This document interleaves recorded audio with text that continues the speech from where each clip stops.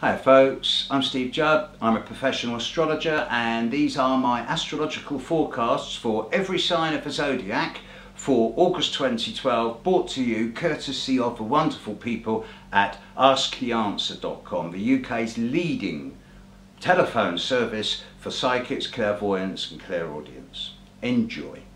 And this is Leo.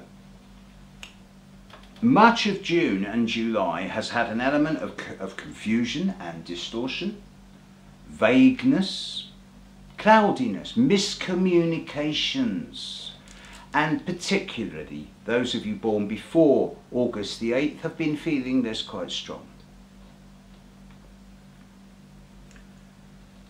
The first week of August is still going to have shades of this energy, but each day you will see that fog is turning into cloud, is turning into mist, is turning into fine mist, and that by the time you're certainly into the middle of August you should find that any recent communication breakdowns or misunderstandings have become resolved in a way that brings clarity, if not complete satisfaction. What you will then find is that the third week of August is a very good time indeed for doing things that involve negotiations, communication, movement,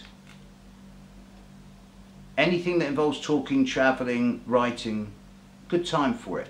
As you get into the end of August, the pace of life is beginning to pick up to the point where the last week of August you may become quite easily irritated or get your buttons pushed. So forewarned is forearmed. The first half of the month is about finally resolving and sorting out the messes of the last 2 months. Third week of August, excellent time for pushing things forward. But as you get into the last week, take your foot off the accelerator, don't put it on the brake, but just coast for a week and don't let your buttons get pushed. You've moved a long way in a short space of time. As far as August 2012 goes, Leo, have a disciplined month. There you go folks, I hope you enjoyed that. I hope it was helpful. My name's Steve Judd, I am a professional astrologer. Those of you who are regular, my place is a bit of a mess at the moment. I've been going through major dental surgery. I'm running the Green Gathering a week after filming this, so everything's a bit higgledy-piggledy. And, ta-da! The Bedroom Astrologer. Only available through me.